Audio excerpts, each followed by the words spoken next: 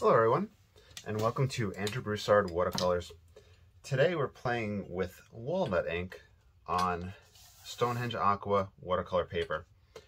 So in the previous video, I mixed up the walnut ink and played around with some pens and a little bit of brush just to see how it looked.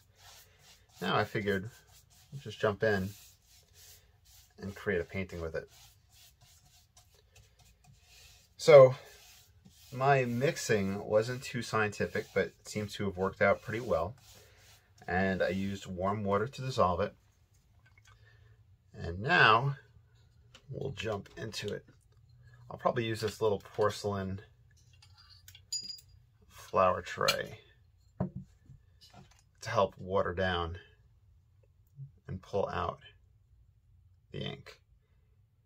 Kind of much like Chinese brush painting, where the ink will be created and then it could be watered down into separate pots. And hopefully that's showing up on camera. All right, let's put this guy out the way. We'll just go wet and wet. And just have fun. So this scene will be imaginary. It's exploring the tonal ranges of this ink and just the overall look and feel of it. I'm a big fan of sepia, or sepia, however you want to pronounce it.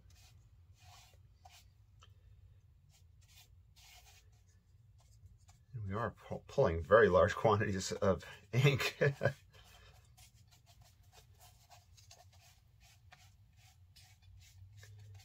Start to create a little bit of a background. We might test out the paper towel, see how that helps with lifting. Yeah, we can lift back. I may need to next time, if I do this, fill the pot up higher with ink, just so I could dip directly and get that pure, straight pigment.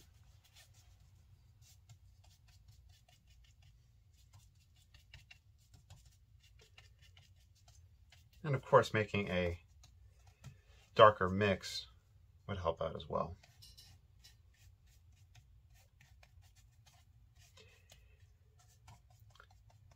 Just in case you didn't see the previous video, you could probably find walnut crystals on Amazon. I think they showed up on Joanne Fabrics website. I'm not sure if they still have it. There is a website that appears, I think the gentleman's name is John. He sells bookbinding equipment. I believe he has walnut crystals for sale as well.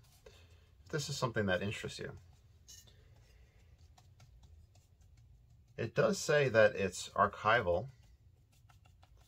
I don't know if it had said if it was waterproof or light fast. Maybe it was archival and acid free. That's what the that's what it said. I'm just gonna pour it right out.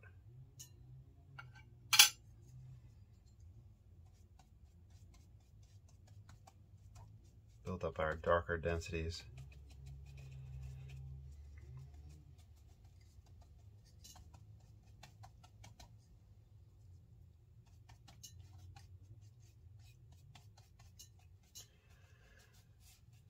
And of course you could follow along with any type of ink or watercolor. You're always welcome to follow along with anything that I do. You're welcome to sign your name to it, and I would love to see your results. And I do have a Patreon down below if you'd like to support the channel. And if there's ever anything you want me to cover or address, let me know in the comments down below. I try to talk about every aspect that I'm doing, but sometimes things might get missed or concepts might want to be seen. definitely noticing that there's a difference between the India ink and this ink with how it applies wet and wet. The Speedball India ink was very drastic, the change.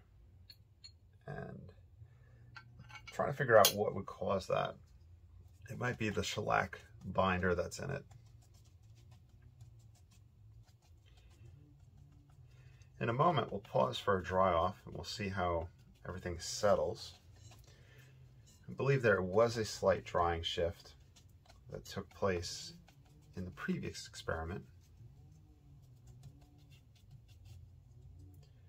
So we'll watch for that.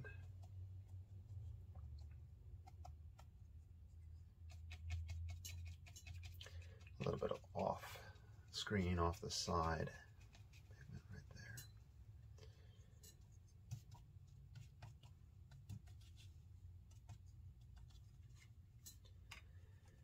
Let's see. I'm going to do a dry off and we'll play around some more. All right, so for the most part it's dry. We did have quite a tonal shift that took place. It softened very beautifully. I did lift in some areas because I know that with ink in general, I wind up just going too much into the whole same tonal value all throughout. So I was trying to prevent that by doing a little bit of lifting here and other spots. But it softened and dried very close to each other. Now, the idea will be to see how our second layer acts over it. And since we're just working with one color, there's a few things we can do to try to control tonal values. One is lightening it by adding more water.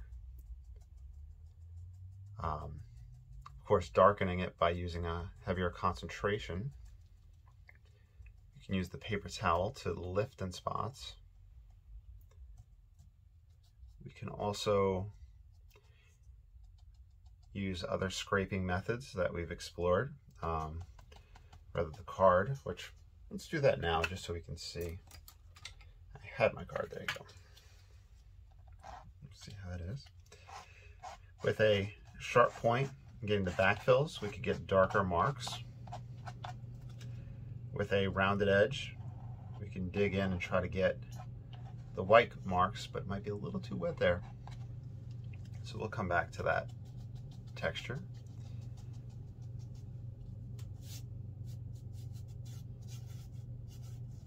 Varying brush strokes to get varying effects.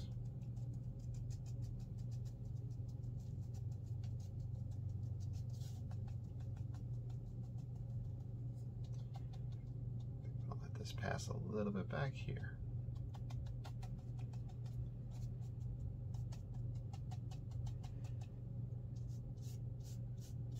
Reflections, darken the corner, give that horizontal shape to the water area. So I'm letting this be a landmass, and water.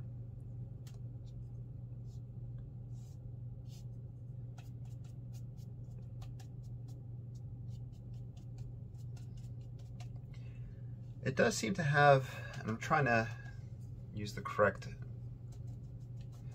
words for this, it does seem to have a transparent property where I had made the horizontal brush stroke, and then if I come over this way, you could see through it, hopefully shows up on the camera, that horizontal brush stroke and then the vertical laying on top. So we didn't really watch for any disturbing of the underlayer, but we can see the underlayer through this layer, which is cool.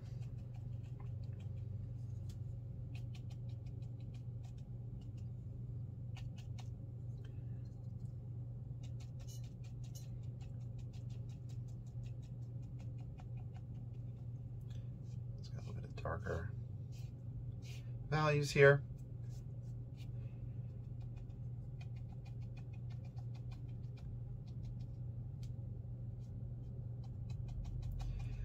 So in the comments below, let me know what type of inks you like playing with. There are different walnut inks, quote unquote, on the market. Daniel Smith sells a one that's already pre-liquid, and it might just be a pigment mix. I'll have to look into that. I believe I have a little bit of that available around. There is the crystal that I showed you. There is the bookbinder that I had mentioned that sells, I think, loose walnut crystals. It is possible to make walnut ink at home. The blackened, I think the almost rotted husk of the outside that falls off the tree is used to make it.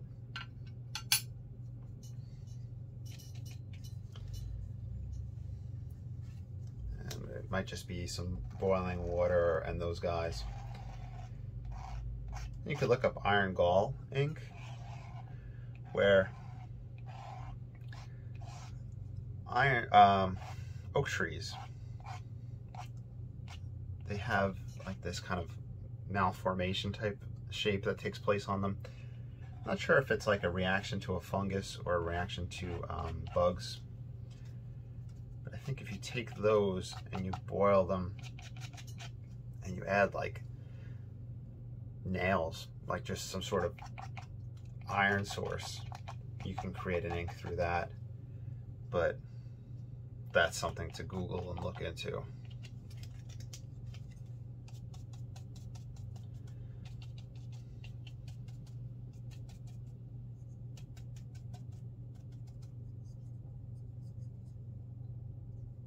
Since we're running low on ink, let's pause it and do a dry off. All right, so we did have a lightning take place again. It has almost a storybook type look to it. I'm not sure why it's reminiscent of that. Maybe just the sepia type look. I decided that we should mix a little bit more ink, and we'll do a higher concentration of the ink, just a little dab of water, and then we'll take the #1 rigger or the #4 rigger and try to do a darker tonal value on top of it. So I just used a few drops of water into a strong concentration. The recommendations on the bottle, which is 1 level teaspoon to 1/2 cup hot water, that is probably a recommendation to get it to flow good on a dip pen. And since we are not using a dip pen, we shouldn't really have flow issues.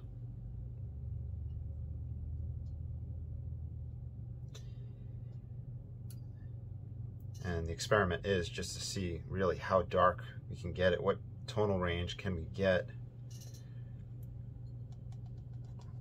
over this entire piece from this ink.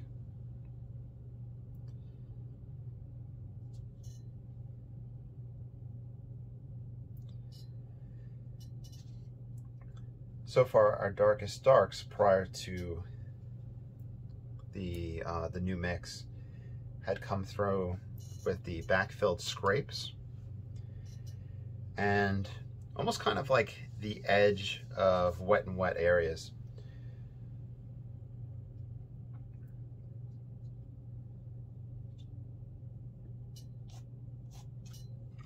We can switch to our hake. The hake is just so water hungry. Goes through it quick, but I can imagine that this would go through, you could get through a lot of paintings.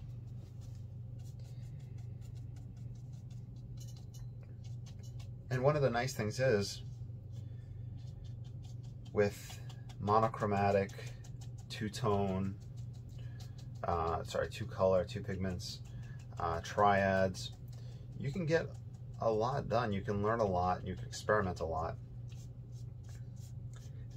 on a very cheap budget. When looking at watercolor, you could have your super limited palettes. You could have your limited palette, like Ranson had a 6-7 pigment palette. Some people will go maybe 12, some have 24, but that does financially add up. And you may be wondering, is it for you? Is it not for you? Do you want to make that investment? And monochromatic painting is a good way to explore, and also to learn tonal values, experiment with compositions, etc. So we'll do one last pause for a dry off and see how dark it is. So I am going to mark this experiment a success. A few things that I want to point out. It does handle slightly different than watercolor.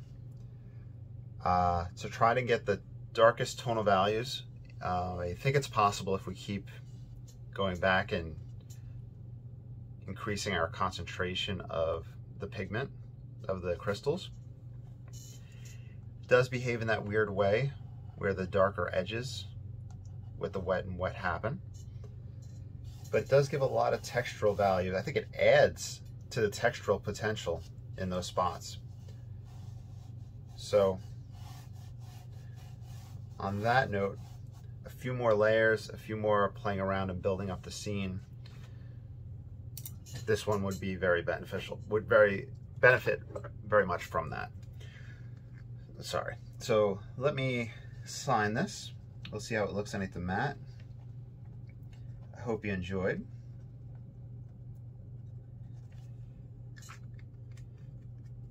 And I have to clean this ink off of everything. And our mat go right here. Let's make some space. Glad I finally got a chance to use that inkwell. And here we go. Nice, warm, rich brown. I hope you all enjoy. Have a great day.